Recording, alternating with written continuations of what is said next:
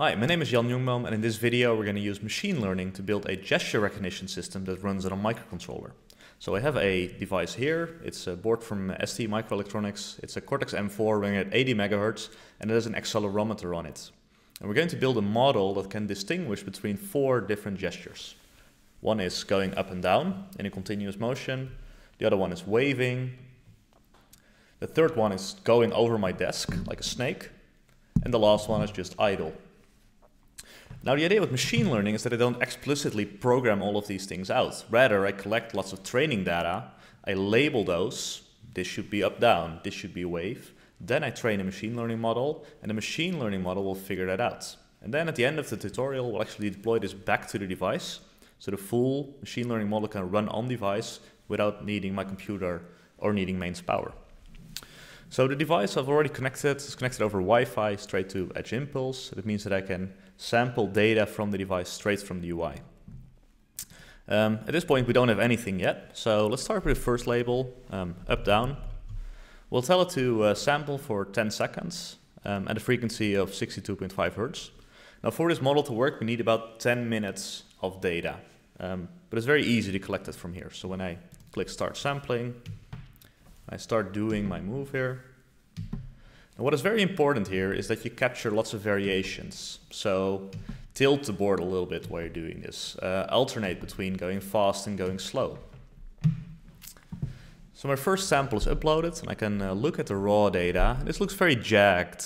And that's because an accelerometer picks up on every small little vibration that we have. But don't worry, we'll clean this up later. So let's collect a second sample. Wave, and you'll see that there's a bit of difference already in the raw data, but it's very hard to actually distinguish that if you need to program this out yourself. Actually, if you want to build a good model, it's actually best to capture data from multiple people. Just me, and intuitively you always do the movements in a little bit the same manner. So we see here up, down, and we see wave, and I'm gonna collect 10 more minutes of data, then I'll get back to you. Alright, so we're done. We now have collected 9 minutes of data, actually split between 4 labels. So I have 2.5 minutes of wave data, I have 2.5 minutes of idle data, 2 minutes of snake data, and 2 minutes of up and down data. But just drilling down the data, we're just clicking on it, you see a little bit of difference already. This is snake, this is also snake. There's quite a bit of distinction between up, down. The movements are a lot heavier. But it would be great if we don't have to program this out ourselves and let the machines figure it out. Together with my training data, I also collected some test data. And the test data is data that the machine learning algorithm will never see. So it can't adjust itself to that. So this is nice to keep this separated, so we can actually verify that what we're looking at, the conclusions that the model makes actually make any sense, even on data that we've never seen before. So there's a really quick way of building this. So we need to go from raw data to something processed, something we can throw into the neural network. Throwing the raw data in might work, but it's a lot easier and a lot faster if we can pre-process this data. That works twofold. One, we clean the data up, so we can, for example, remove the jaggedness here that we see. And also it means if we can compress the feature space, so if we can turn this multiple seconds of data into kind of what are the most important things we see in this data beforehand, that means that our machine learning model can be a lot smaller, and that is really nice if we want to run it in the end back on the device again. So to do that, we create an impulse. So an impulse takes raw data and then uses a signal processing block, very standard digital signal processing, to extract features, and then we have a learning block to actually classify new data. The very first thing what we do is that we slice the data up in 2-second windows. We're looking for continuous motion here, so it's not like thumbs up, it is I'm constantly waving. And we think that kind of the longest period that a wave or an up-down gesture will last is about 2 seconds. So while we're slicing this up in windows, we use a sliding window approach, where for every window we increase the size with 80 milliseconds. So from this 9 minutes of data, we can generate a lot of different windows and use that to make our training set a bit bigger. So I want to add a processing block, and We have a spectral analysis block that is great for analyzing repetitive motion. And that does an analysis on the frequency and power characteristics of the signal. And that works really well for our use case here. And then we need a learning block, and we're going to build a neural network. So this is my spectral features look. There's 3 stages involved here. The first one is that we apply a filter.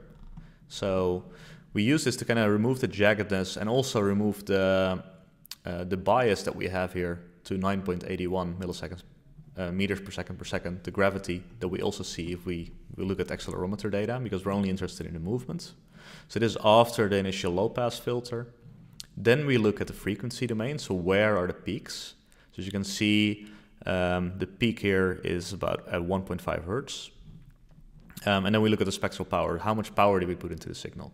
And we can play around with these parameters until we're satisfied. So for a use case here, a low-pass filter is great, but we could also say, well, I want to do a high-pass filter, maybe on some other data. Now, what we want here is that if I'm looking at other data in the same category, that my graphs kind of look the same. So a nice peak, a little bit over 1 hertz here on the green axis. That is something that I see on lots of these snake data.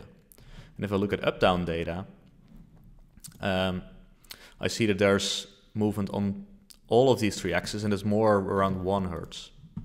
Now, why is that important? If we choose our parameters wisely here, that means that we can already separate data quite nicely straight after, even before we throw it into the neural network. So let's do that. We generate the features. So now we go over all the data that we have in our data set, the 9 minutes of data, slice it up in windows, and then we run the feature extraction code, the one we just designed in the previous screen, to build our data set. And that's what we're going to throw into our neural network, where it's going to learn. So when the feature generation output is done, we have a view here, the Feature Explorer, which allows you to look at all the data in your data set in one go. So certain interesting features that we extracted, like the height of the first peak on the x-axis, we can plot against the spectral power between 0.5 and 1 hertz on the y-axis, and plot that again against the spectral power on the z-axis between 0.5 and 1 hertz. And the cool thing is that you can start to separate your data already based on those features. If all your data is not separable based on the parameters we chose here, maybe it means we need a different filter value, or look at different heights of our peaks. But this actually works surprisingly well. So we can now train a neural network. Let's train it not at all. We make a very small neural network. We have an input layer with only 33 features. This is kind of cool because we took the 2 seconds of raw data, which is 180 points per second, 60 hertz. So 360 points of data, and we threw that into 33 features already in the spectral features block. Then we have 2 layers in our neural network, hidden layers, and then an output layer.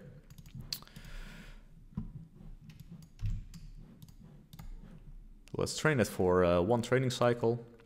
So we barely do anything. So a neural network works that it starts completely randomized. There's connections between the neurons. They start completely randomized. And then we change those weights that are random at first a little bit during every training cycle. We barely did anything like that. So we see here in the confusion matrix that the network really idle, it can kind of see, which is quite normal. Idle, not much happens anyway. But other than that, it thinks that everything is wave. So it performs very, very poorly. So let's up that to 100 training cycles. What is interesting here is that you can see the on-device performance already. So this is measured on a Cortex-M4, the same board that I have laying here. So we expect to need about 6 milliseconds of inferencing time on the device. And we see a peak memory usage of about 4.5K. So after training for 100 training cycles, the model is doing much better. It might even say it's doing too well. At this point, we see 100% accuracy. This might be a case that is overfitting, so that the network learned from the data so well that it does very poorly on new data. But it might also be that our spectral features block was so good that we could separate it so easily. So let's actually try that out. So in the live classification view, we can go and get new data from the device, but instead of putting it in our training set and use it to train the network, we're actually going to ask the network to classify whatever it's seen. So it's going to take the raw data, go through the spectral features block, and then classify and tell us what it was. So let's actually try that. I'm going to wave.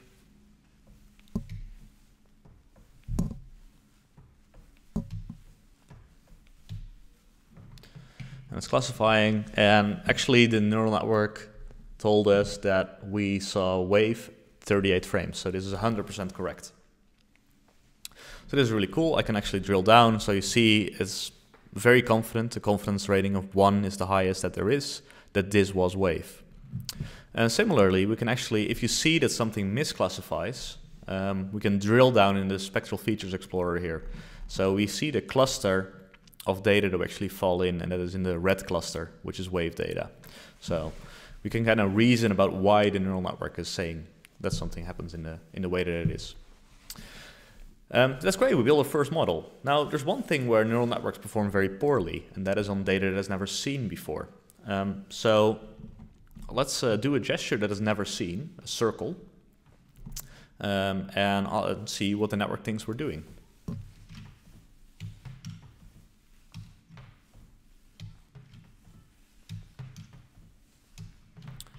So that's classifying. So it is not very sure. Out of the 38 windows that we created, it thought we were doing a snake 3 times. It thought we were doing up down 16 times, and 19 times it was not sure. So we can kind of drill down to where it wasn't sure. You can click here. That was right here in this frame. And then it is kind of hard, right? So how can we fix that? Now what we think is interesting is that if you look at the spectral features block, you can kind of see that the purple data here, the purple cluster here, is quite far apart from any data that we've ever seen before. And that makes sense. This is a gesture that the model has never seen. Our spectral features block has mapped this to some data that doesn't look like anything we've seen. And this is hard, right? The neural network doesn't have an unknown state. It will always try to classify in either of these clusters. So how can we fix that? Well, there's more to town than just neural networks. They're not the only game in town. There's also classic ML algorithms that we can use straight from Edge Impulse to use in conjunction with our neural network to actually filter these things out. So we're going to add an anomaly detection block. And we use that anomaly detection block to find outliers in new data. And we do that without even labeling the data. We're just going to cluster all the data that we have. And then we look, and then if new data comes in, we'll look at the clusters. And if the data is outside of any known cluster, it's probably data we've never seen before, and we want to be alerted of that. So previously in the live classification view, when we were looking at the RMS values of the signal, we could already distinguish that this was completely different, quite good. So we're going to train a unsupervised learning algorithm on 32 clusters here. We want to have a high number of clusters because we want it to be very fine-grained, and on those 3 axes, and let's see how that performs. So it created these clusters. You don't see everything because there's 3 axes and we can only show 2 here. And let's actually look at the verification thing that I did before. I was waving here. So this fits very nicely in a cluster, and we see that an anomaly score under 0, which means that it's fitting very well inside a cluster. This is definitely data that we've seen before. But now if we're going to look at our circle movement, you already see that if we plot it on the X and a Y axes, is that it's far outside of the known data. It's still in the green, but in the blue. So it's a bit hard to see, but we see here we see that it's quite far outside of the stuff that we know. And if we look at our anomaly score, we see that the average distance to a known cluster is about 0.7. So much higher than 0. And right now, on this data set, we feel that a minimum score before tagging this anomaly should be 0.3. So this is data outside of a known cluster. For all of those, it means it's data we've never seen before. So now if we do it again and we load our existing test sample, we'll see that now model overrides everything we've seen before, and it says, well, I don't trust the neural network on this because this data is unlike anything I've ever seen before. We tag it all as an anomaly. And this is really powerful because if we're dealing with real-life sensor data, the chance that you're mapping the complete input space, the complete potential states that you encounter is very small. And having a platform that can actually detect these kind of this kind of data and then alert you is really, really valuable. So let's actually take a look at our how well our model performs against real data. So we said earlier, a neural network classifier scored 100%, might be a little bit too much. We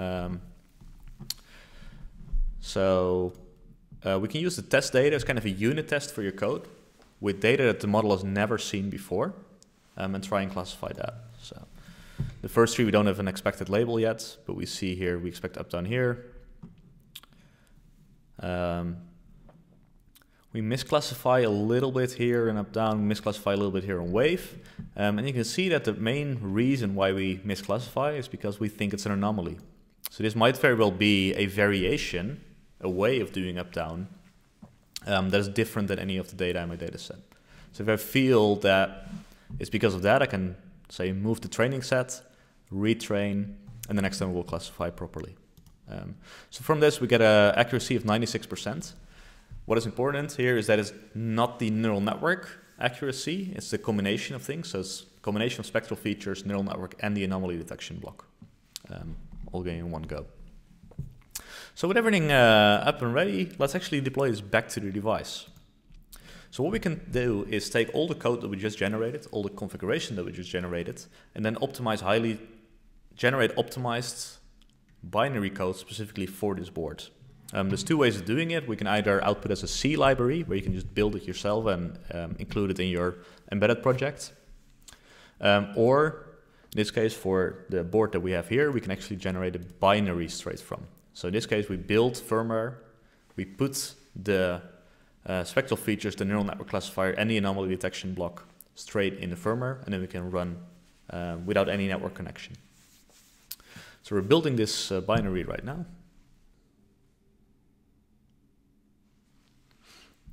So we get a .bin file, I save it to disk, and then when I open my Finder, I can go to the device here. It mounts as a mass storage device, like a USB key, and I can drop my firmware just on here to flash. So with that all done, I can now open a serial terminal and connect directly to my board.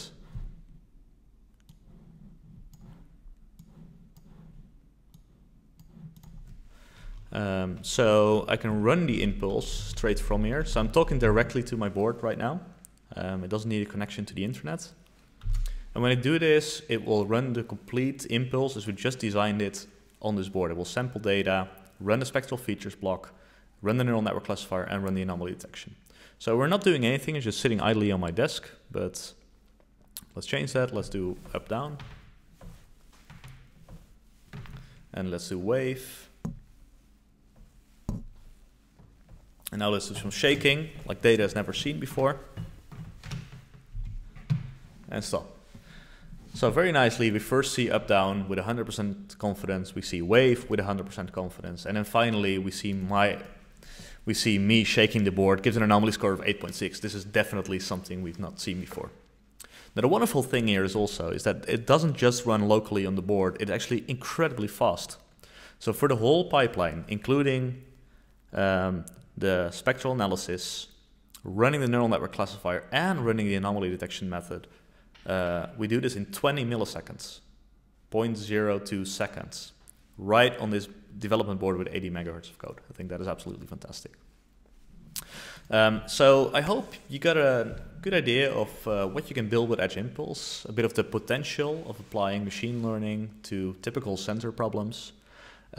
We'd love to see what you built with Edge Impulse. Thank you.